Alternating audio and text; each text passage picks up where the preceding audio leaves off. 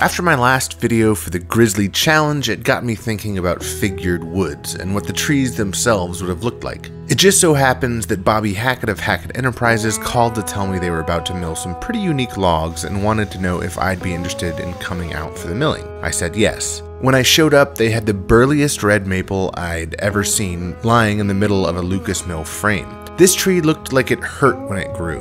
I have seen plenty of bandsaw mills at work, but this was the first time I had ever seen a Lucas mill in real life. With a bar and chain like a chainsaw and it being incredibly portable, it's a pretty slick machine and it's got massive cutting capacity. Once the first cut was made, it was time to see what beauty lie inside this ugly tree. Like opening a present, LB slid the top off to reveal 100 pockets of curl and bark inclusions. After the second cut, we all knew this log was really special. Swirling sunbursts of light radiated through the wood, and this came fresh off of a chain cut, which is pretty rough. Absolutely beautiful. After sticking and stacking the flitch in sequence, Glenn put them away to dry for a while and came back with a present for me. A few small cherry burls, perfect for turning.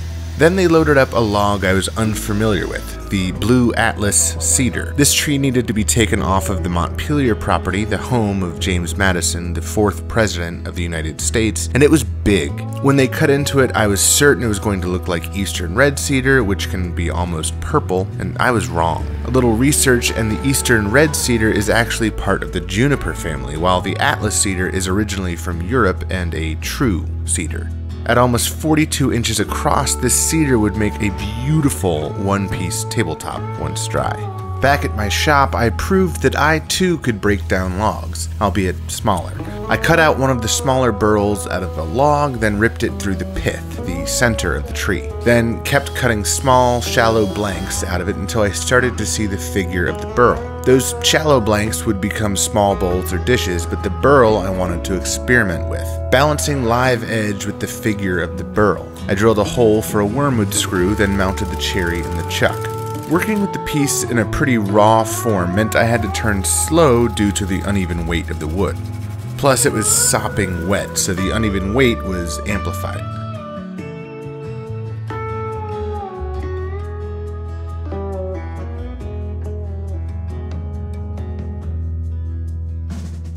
Once I had the bottom of the bowl shaped, I cut a dovetailed recess in the bottom and flipped the piece around to hollow out the bowl.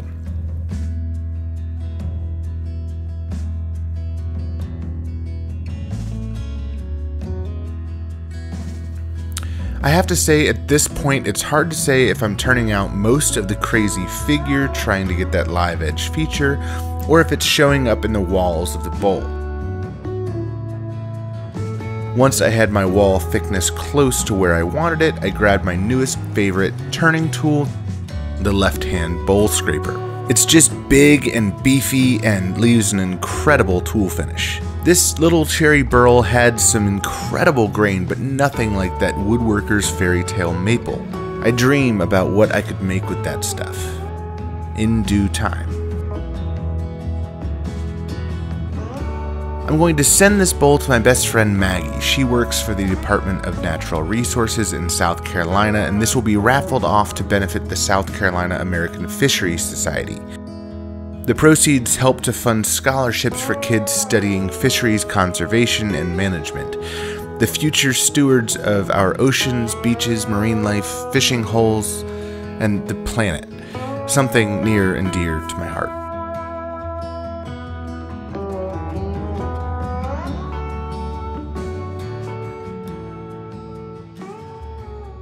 Alright guys, that's it for this time. I think this bowl turned out pretty cool. It was a live edge bowl. Next week I'm actually going to turn a more traditional bowl out of another burl, but I'm going to make it more educational. And it's actually a collaboration video between James Wright and myself. If you don't know James, he runs the channel Wood by Wright. He's a hand tool woodworker. He's going to turn his on a spring pole lathe. I'm going to turn mine on my powered lathe. And we're both going to take you through the steps of how we accomplish a bowl. This video was more of a field trip, short film, cinematic-y type deal with Hackett Enterprises, and I consider them friends now.